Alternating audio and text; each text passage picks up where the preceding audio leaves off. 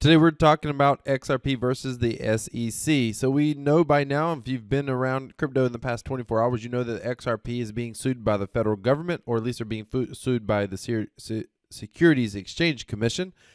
And I want to talk about where we're at right now. What does it look like? What has developed in the past 24 to 40 hours? And does XRP have a chance of beating this lawsuit? Do they have a chance of winning?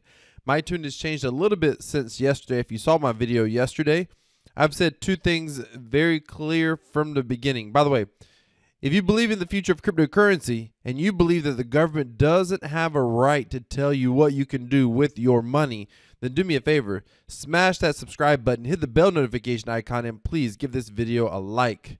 If you want to learn how to earn passive income with cryptocurrency, specifically if you don't have any money to start with, go check out our free newsletter down in the description, Crypto Passive Profits newsletter. Okay. Two things I've said from the very beginning. First one is, this isn't about XRP. This is about all of crypto. I even tweeted at Vitalik yesterday.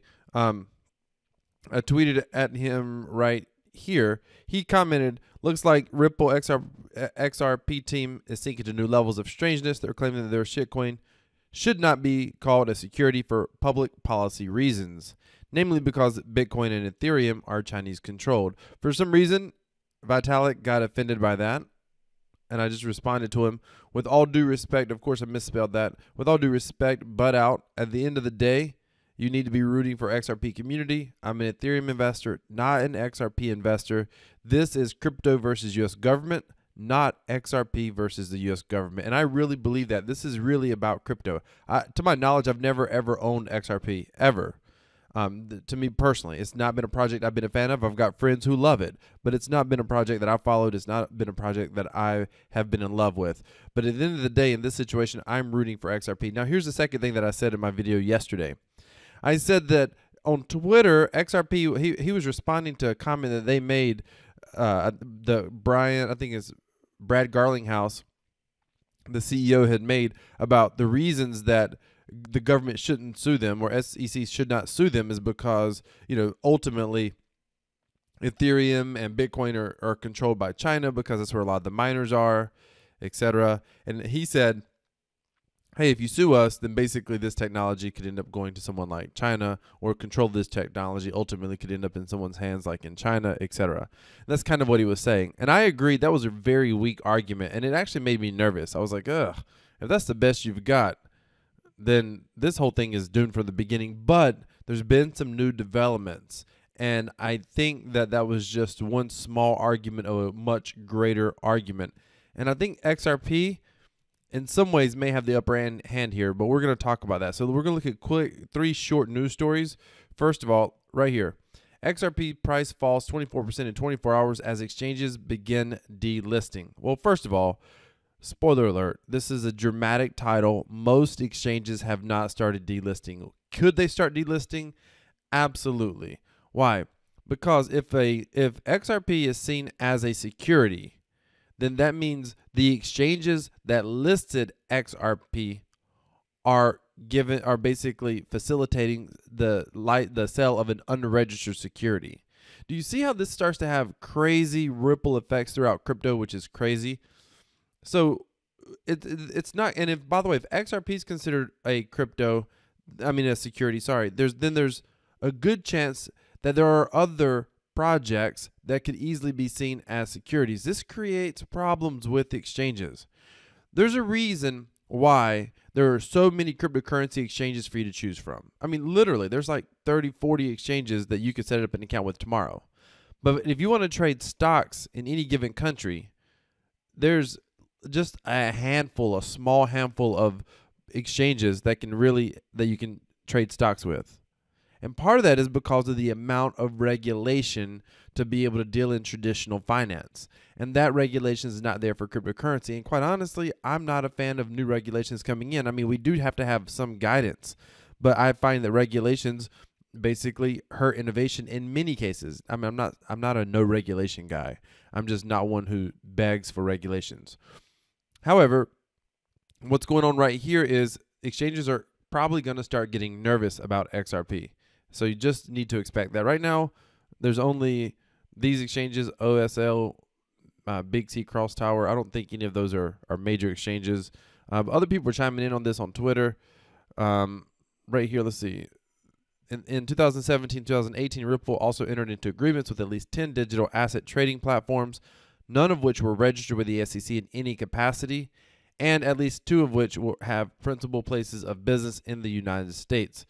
Providing for listing and trading incentives with respect to XRP, Ripple paid these platforms a fee, typical in XRP, to permit the buying and selling of XRP on their systems, and sometimes incentives for achieving volume metrics. So if Ripple is indeed seen as Ripple is indeed seen as a stock, then there's all sorts of potential issues here. Manipulating stock prices. I mean, this is a problem. And it's also a problem for those exchanges. Now, you may think, but it doesn't matter in this case. It doesn't matter. And by the way, just so you know what I'm doing in today's video, I'm going to cover these 3 news stories, and I'm basically going to lay out where we're at and what's going on. And then I'm going to give you my thought. And spoiler alert, right now, I think Ripple might have, at least from a logical legal argument, they might have the upper hand because the U.S. government contradicts themselves, and I'll get to that in a minute. So here's the challenge. You may be thinking, well, you know, Ripple, in this case right here, you know, if they're not registered with the SEC, they didn't know it at the time, they can't be in trouble, it shouldn't be an issue. But you see, that's the challenge with Ripple. Ripple started selling before, their ICO was before the guidance came out that ICOs were discouraged or illegal or whatever. All that guidance came out long before. And by the way, ICOs aren't illegal.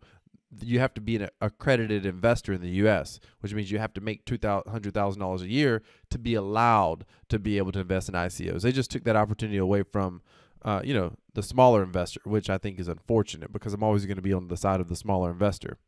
And I don't think you should take opportunity away from people because you think that somehow if they make a lot of money, they're somehow smarter than somebody else, which is ridiculous. So I'm getting off track there, but this whole thing here, you know, if they're coming after Ripple now, and keep in mind Ripple was issued before the whole ICO thing. People are commenting. Haley Lennon commented on down here. She said, "You know who else is at risk if XRP is considered a security? Every exchange that lists it." And that's true. Even if they stop trading today, they're at risk. Why?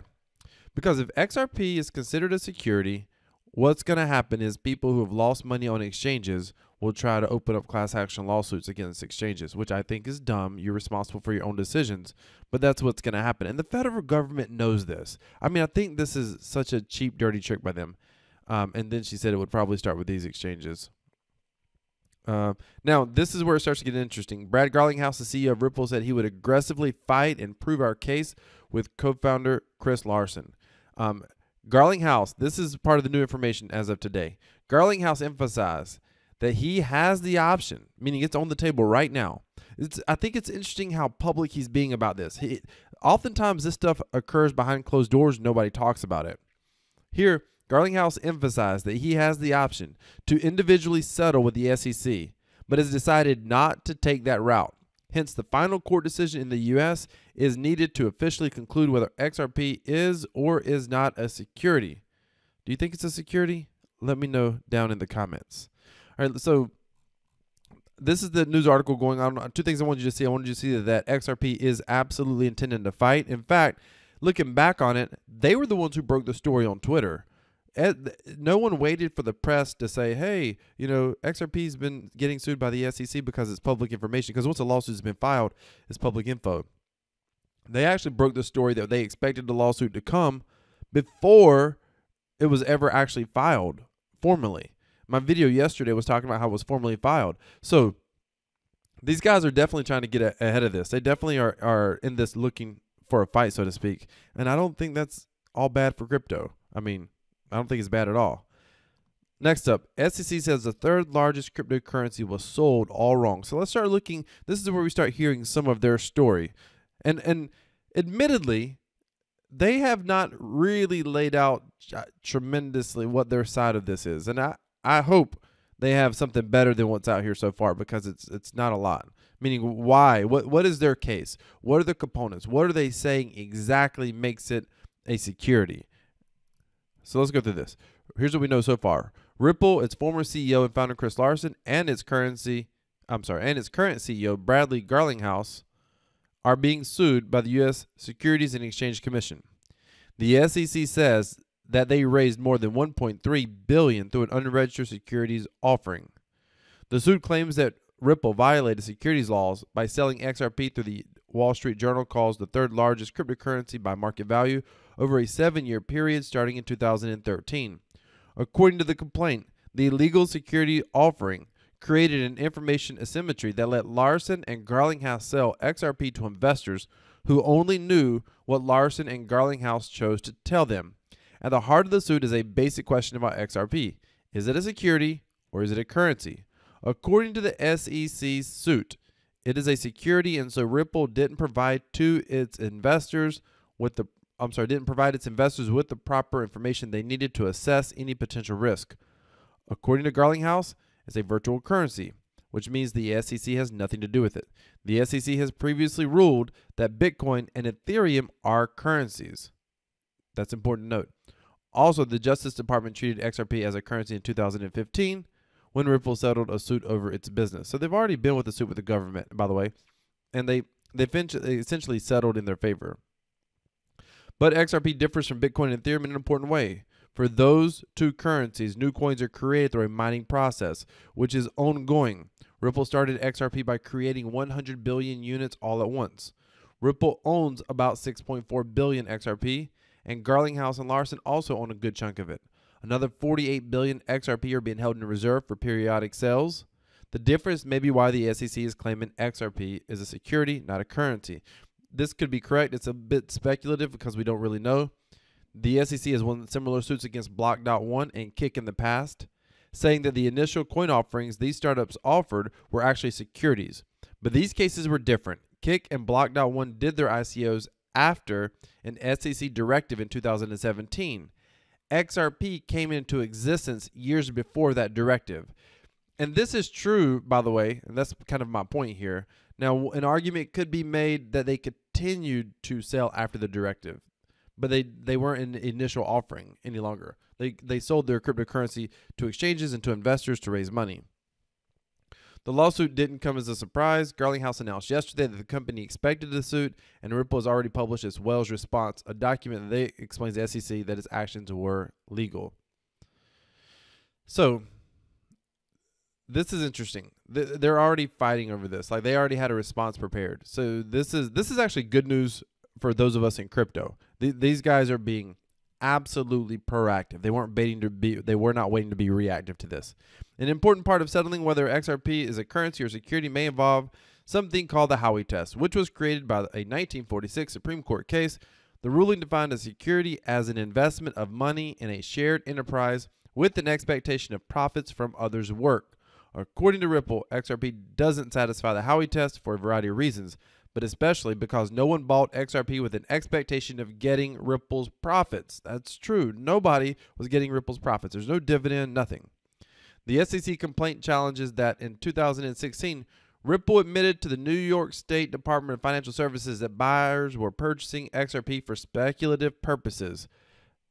By the way, so what? Isn't that why we buy everything that's an investment, for some sort of speculative purpose? So what? It also cites a hedge fund investor who owns XRP saying in 2015 that the increase in XRP value is heavily dependent upon the success of Ripple. Again, so what? That's his opinion, because he's saying that if they do well, then off the work of others. If they do well, if Ripple does well, then XRP does well. Who cares that one person said that? If that's true, it's true from a speculative nature, because Ripple Labs and the XRP is separate. And it's one of the issues. I mean, I'm not going to go too terribly deep in it in this video, but it's one of the issues that I've always kind of had with it as a currency myself. However, if the SEC complaint, they're actually saying, yeah, but a hedge fund said, are you kidding me? If that's the best they got, this isn't a very good, I mean, I'm not a lawyer. I'm not a judge. I'm not going to rule on this. But, I mean, I think anyone can see that's just not a strong complaint at all. At all. Blockchain firm Ripple plans to fight approaching SEC lawsuit. This is all good news. This is talking about the fight. Again, we are right and will aggressively fight. and win this battle in the courts to clear rules of the road for the entire industry, says Brad Garlinghouse. And this is good right here. This is so good. Instead of providing a clear regulatory framework for crypto in the U.S., Jay Clayton inexplicably decided to sue Ripple, leaving the actual legal work to the next administration. So here's the challenge. This is such, when I say it's good, I don't mean it's good news. It's just such a great point. Like, this is so annoying. And I've seen this happen in FTC cases and FDA cases. Instead of giving guidance and saying, hey, we think this, our new guidance because of new technology, new innovation, this is legal, this is illegal. Instead of doing that and then giving people a chance to comply, they're basically saying, hey, there's a gray zone here. There's no line. It's not clear. It's not black or white, but we think you're wrong. So we're going to come after you for it. This is common in regulatory agencies. The EPA's done this. The FDA's done this. I can't stand when laws and regulations are unclear. And this is and instead of making it clear, you got some bureaucrat, Jay Clayton, who's going after the CEOs. And I find this so annoying. Sometimes I think, what is the deal? Is it like an ego trip or what? Why would you? Anyway, enough about that. So it's not even clear, but hopefully we'll get some clarity outside of this lawsuit. Unfortunately for Ripple and Brad Garlinghouse and the co-founders, they're going to have to take this on the chin. But it's good to see that they're willing to go at it. And I think that's good. The SEC is fundamentally wrong as a matter of law. In fact, XRP is a currency and does not have to be registered as an investment contract. I mean, they're pretty solid about that. So I wanted to get this quote as well in here from their lawyer, and then I'll wrap it up with some of my thoughts. Their lawyer, this is what you want your lawyer. I mean, you want your lawyer to be aggressive if you're paying him well, and I'm assuming they're paying him well. This is what he says. Here we allege that Ripple and its executives failed over a period of... Oh, sorry, that's the wrong one. Oh.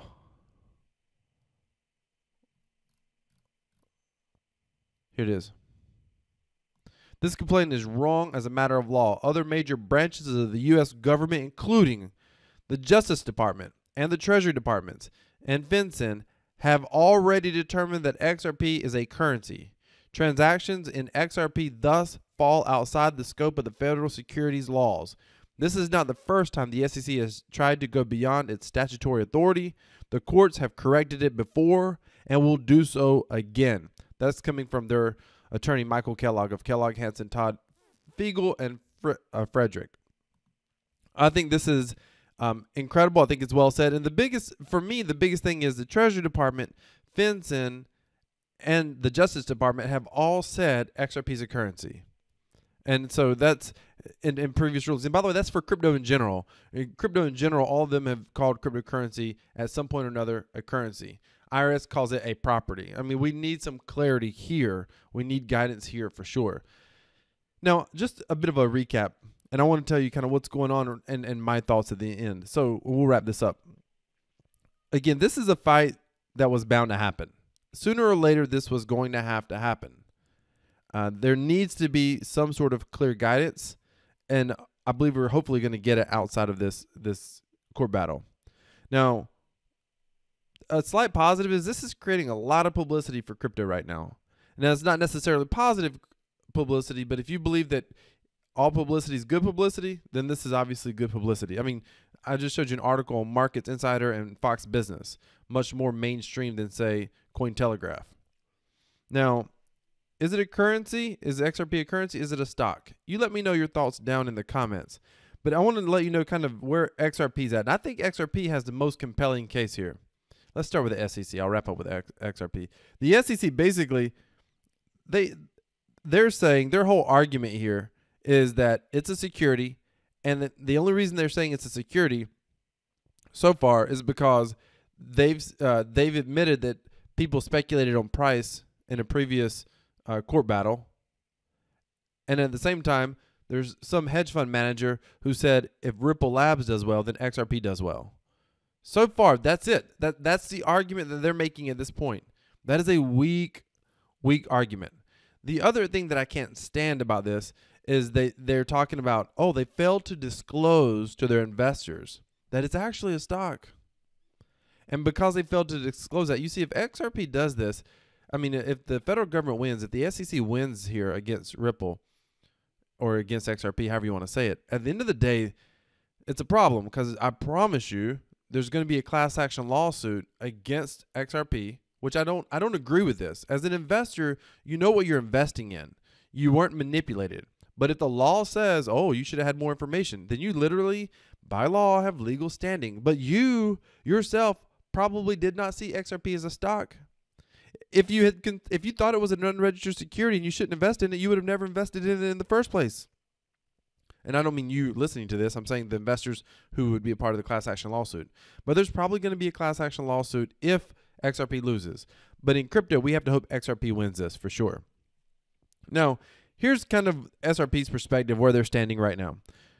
They're basically in this situation where they're saying, hey, this isn't a security. It doesn't meet the Howey test. They're also saying, Ripple's gotten clarity in the past from other government departments. Justice Department, Treasury Department, FinCEN have all in the past said it was a currency. That's where they're at right now. Also, the SEC didn't give clarity. And if they'd given clarity, then presumably XRP would have done their best to operate outside that clarity, or within that clarity. Also, their ICO occurred before the SEC's directive in 2017. Now, my overall thoughts on this is XRP's muddied the waters a little bit. And they know they've muddied the waters a little bit. And I think this is why the government, listen, the SEC is looking for someone to make an example out of. And XRP, I think, is arguably their best potential target. I still hope they lose. But the issue with XRP is that it's not mineable. It's just issued. All of these XRP tokens, however many billions were created, essentially at the same time. The XRP has a bit of a weak use case, meaning most of the banks that use Ripple to transact with don't even use XRP. They can, but they don't. So there's there's two big reasons for XRP to exist. If you want to look at a functional standpoint, the biggest reason for the company is to raise money. I mean, they have literally sold XRP to fund business operations. And if that sounds a little bit wild to you, just know that there's a lot of other cryptocurrencies that have done the exact same thing. They've sold their developer share, or they've sold out the developer fund, or the pre-mine, or whatever, to fund operations. So arguably, one of the reasons that stocks are sold is to raise money for a company. So arguably, there's that similarity there. It's not like it's strictly mineable, like Ethereum or like Bitcoin, for example. And so I don't know what the government's ultimately going to say. I do know the waters are a little bit muddy, but at the end of the day, and I can't restate this enough, this is about the U.S. government versus crypto. This is not just because the moment that they give guidance, if they rule that XRP is a security, that means there's a lot of cryptocurrency exchanges that are going to be in trouble potentially. It also means that power is going to be concentrated to the exchanges that have the deepest pockets, the most money, backed by the largest financial firms. That's not good for the average small investor, in my personal opinion. It also means there's a lot of cryptocurrencies that are going to have to stop trading or possibly fight off their own lawsuits because they have similarities in how they operate the same way that Ripple does, or the same way that XRP does. So we'll have to see how that guidance comes down. Now, if XRP wins, this is good for crypto. It is better overall that cryptocurrency is seen as a financial instrument of exchange, a currency. Overall, I mean, there's pluses and minuses to everything, but overall, that is better for the crypto industry at large. This is going to be one to watch. I'm going to keep you posted. Be sure to hit that subscribe button. Hit the bell notification icon. You don't want to miss it. I'm going to stay on top of this because I think this is extremely important. By the way, if you think that that XRP is a cryptocurrency, again, or if you think that it's a security, let me know down in the comments. Thank you so much for watching. Ladies and gentlemen, this is Crypto Wealth. Decentralized crypto equals freedom. I'm out.